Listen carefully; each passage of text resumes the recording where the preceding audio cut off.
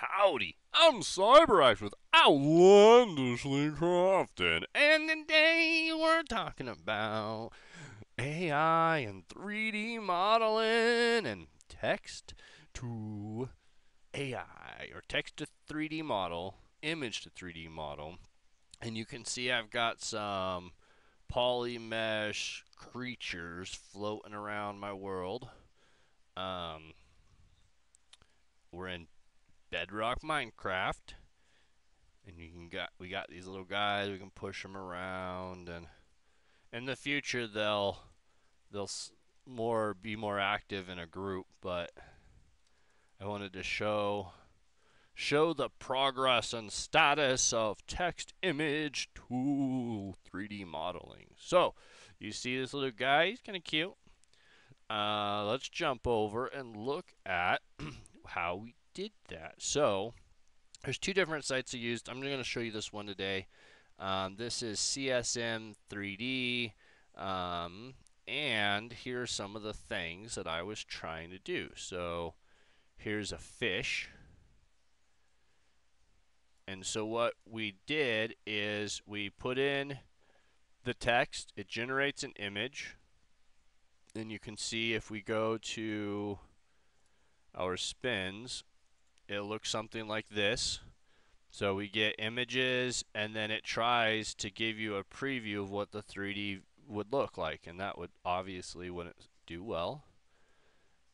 And then you can take and you finish it if you like what it turned into. So none of these are all still previews. They could still process more, and this is in low poly at 1024. Of course, you could reduce the texture resolution down. And it's in a quad. I've been going back and forth between try and quad. I think quad will be a lot easier to texture in blockbench, whereas tries are going to be a lot harder to texture. But tries seem to form a little better. So that just came from that photo. So we generated a photo of an alien plant. Here's an alien creature. I'm trying to make some like funky looking aliens. Remember, this is in preview mode. So now if we jump back and go to our finals, it took a few hours for them to finish. Let's look at them on the PC downloaded now. So here's the final version. And this is the basic texture. You can actually have the AI do another texture, but it costs more points. But man, that looks really good coming from a picture. I mean, just a 2D picture that says, hey, I'd like an asteroid. It builds that. And I can just put that in the game. Let's check out a few other ones that we did. Now, it's not great at everything. This is still first, third gen. So here I try to say, well, what about like a space station or something? Now that one was supposed to be more like this, and you can see where it really struggled. But even then, I mean, this is still not a bad start, but it definitely needs more work. It'd be fine if it was way off in the distance, but it's not great. And then what about like a space plant? Like I've been struggling with how do I do some space plants? And so this one is just a space fruit plant, and it looked like this. Now, once again, this is the basic texturing. They really want you to spend more points and have it do more texturing, or have you just go do the texturing yourself.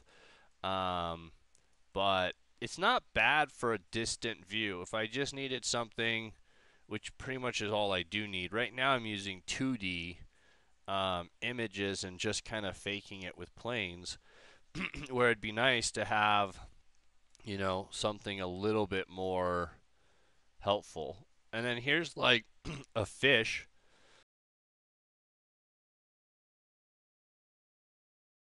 And of course there's ways to clean this up and do more with it. The other option of, you know, absolutely would be to use a full transparent. I really wanted a bubble around him, but that's not easy. A lot of them failed on those. And then something like this, it really has a hard time with the blacks and the tails. So you definitely need to go through and clean it out. You can see because of how it was looking that it kind of messed up the eye there. So making sure that you have a portrait or facing image and they're in a T pose is the best option. Um, something like this, if it on final, I think it would probably make some of that better. But you could see where I was struggling to figure out in this image what's what. And so a lot of the failures here are me just learning and my fault. This guy turned out pretty sick for just like an alien creature floating around. Like, look at that. And this is still not finished. This is just the preview. I could download the preview and use it right here, and it only costs like a point to do or something. So that's really not bad at all.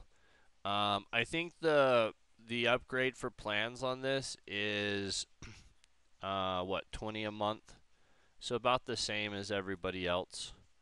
Let's see what else we got.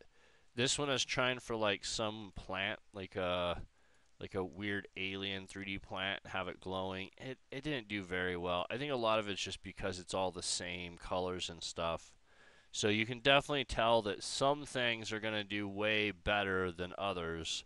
But in some cases, depending on what it's for, you just might not care. Like for the jellyfish or for asteroids, I really don't need it to be anything special. I really thought the grass was going to do pretty well, but it actually failed, it looks like.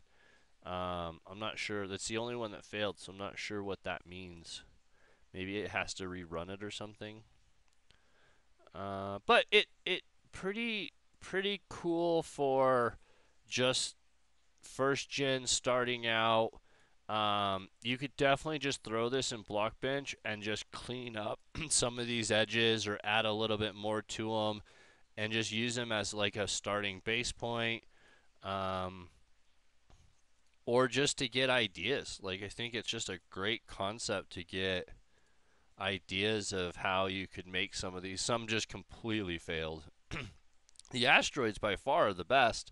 Probably because that's just a really simple use case. But like this one's still processing. It's been going all night, so I'm not sure if it will ever actually finish. But I mean, it far like asteroid-wise, that's just beautiful. And asteroids really are difficult to do. I know you'd think it wouldn't be, but every asteroid needs to be randomly, in essence, generated differently. So normally you'd have the game engine do this. You wouldn't even do this yourself. You wouldn't get a model of them. Now, I know a lot of people saying, "Oh, Cyberx AI is ruining the universe." I pay for assets. I pay a unlimited usage for yearly access to a whole bunch of assets, and I went through and I looked through all the assets that I could pay for or have someone do, and none of them are even close to this stuff. There's no assets that have space fish. There's no assets, that have a space furry fish.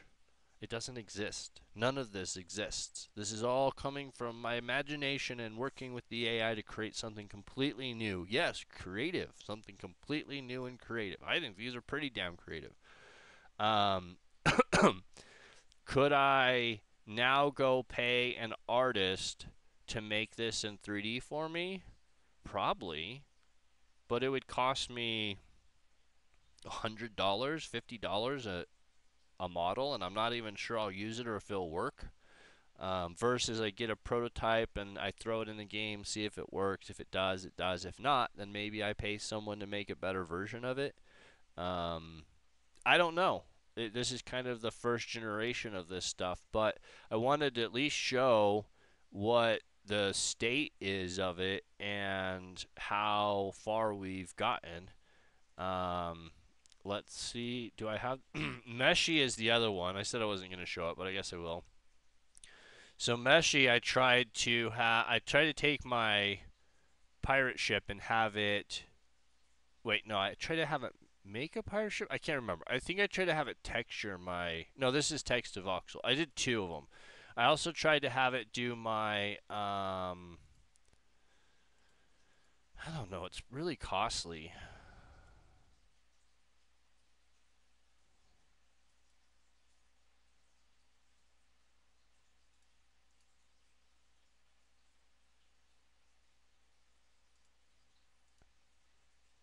Ugh.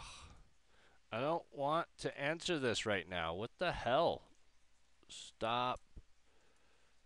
Don't force shit like this on your customers. I'm recording a video right now.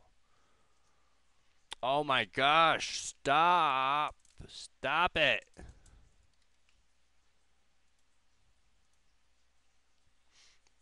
Assholes. And they gave me 200 points for filling it out, dicks. Okay, so let's go back to this one. So now here, I took and I just did the same thing. I said text to 3D, and I said I want a colorful space animal. Okay, so there's our colorful space animal. And then, how did I get it to be so cool, though? Because it's way cooler in the game than that. Look how sick he looks. I mean, he's got big ol' eyeballs and everything. Um...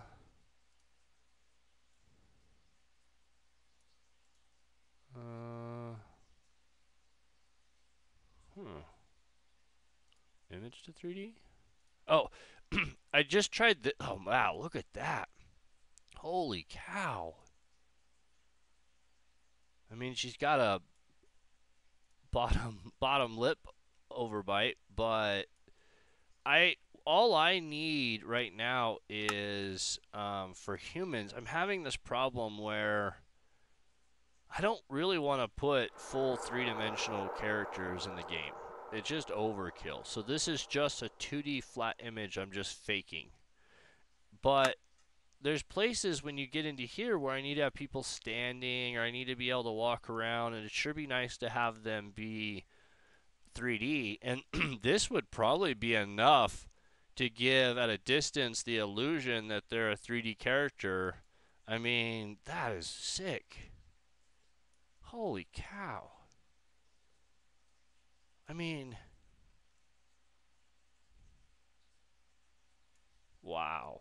From a image. That it's just an AI generated image.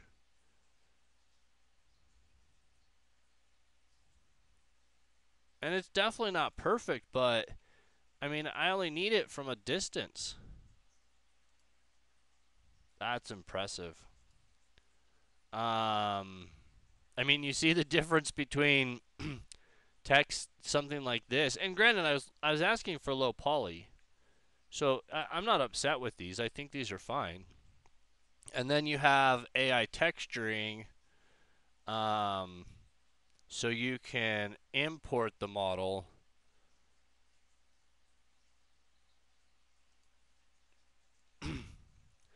I'm not impressed with this.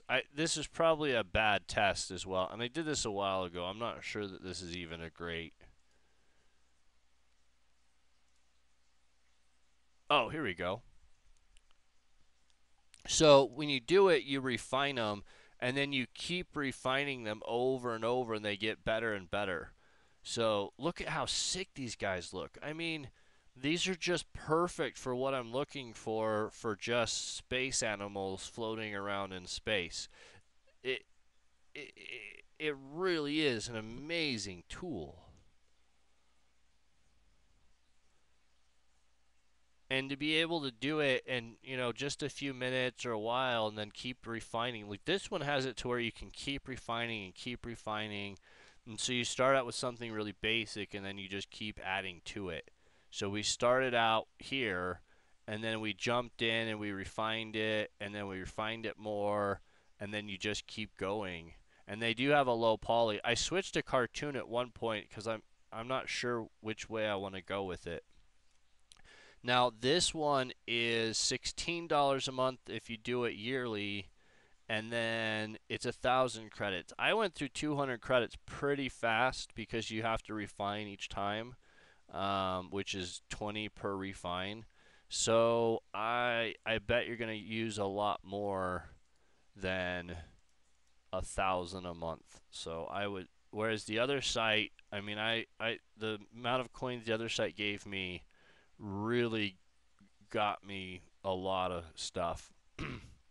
But you can see in here some of the content that people are making. I mean, that's just epic. Even a dog.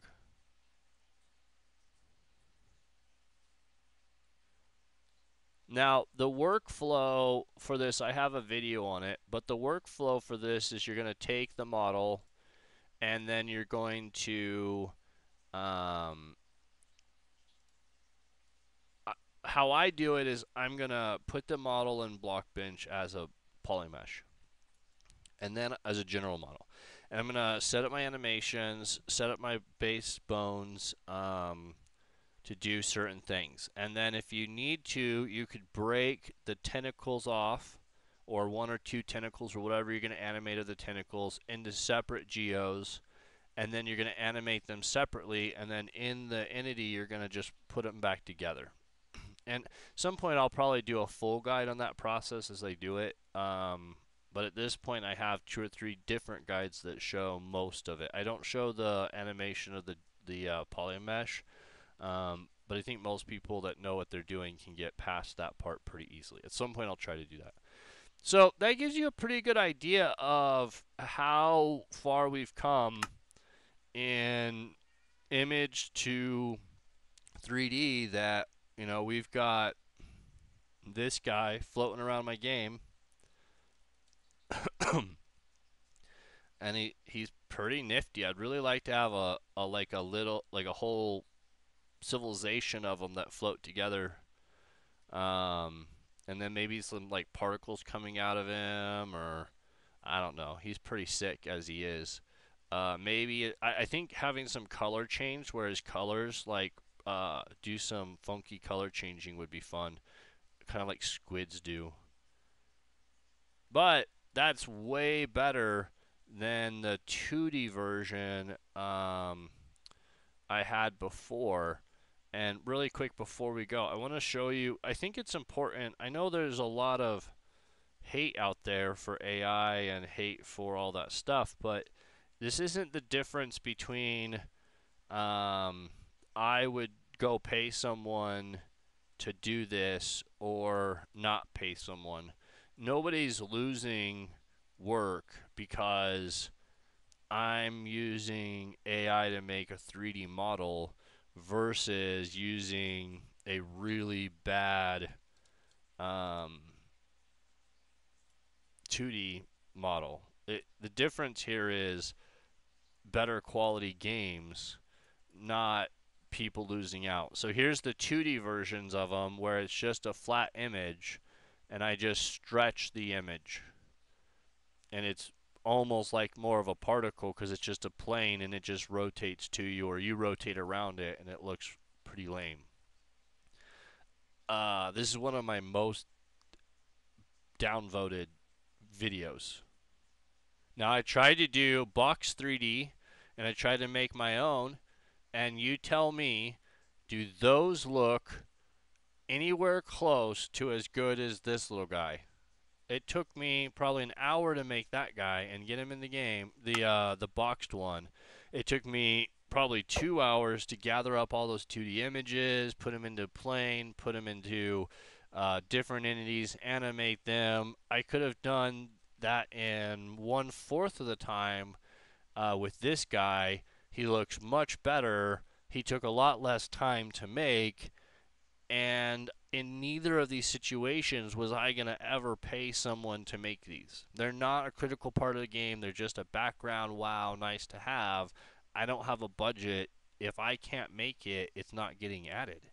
So, in essence, the AI and the text to modeling and all of that just made my game better and allowed me to be more creative and add more of what I have in my brain into the game.